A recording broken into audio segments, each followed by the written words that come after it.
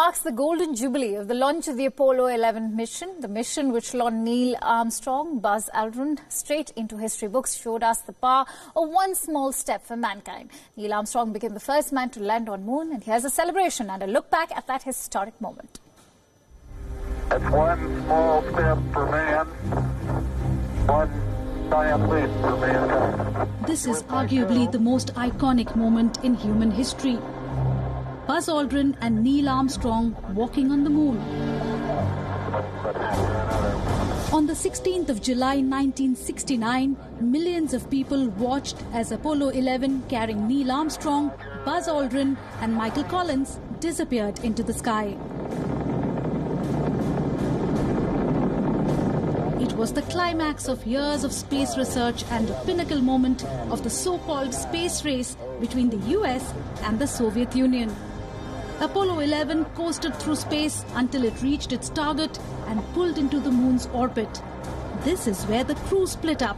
Armstrong and Aldrin transferred into the lunar module called the Eagle, while Collins continued to circle the moon in the command module called Columbia.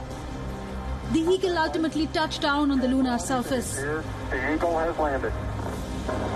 The moon landing was broadcast live on television. 650 million people watched as Neil Armstrong, overwhelmed with emotion, declared these immortal words.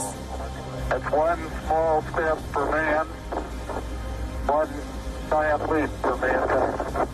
The astronauts conducted scientific experiments, took photographs and collected lunar rock and soil samples. After 21 hours of exploration, the astronauts took off and made their way towards Earth.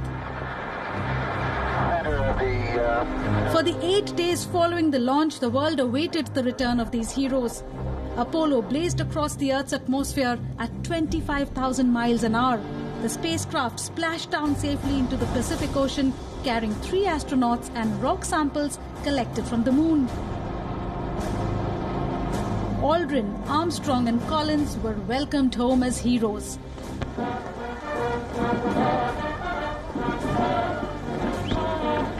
Their feat marking a big milestone in space technology and exploration.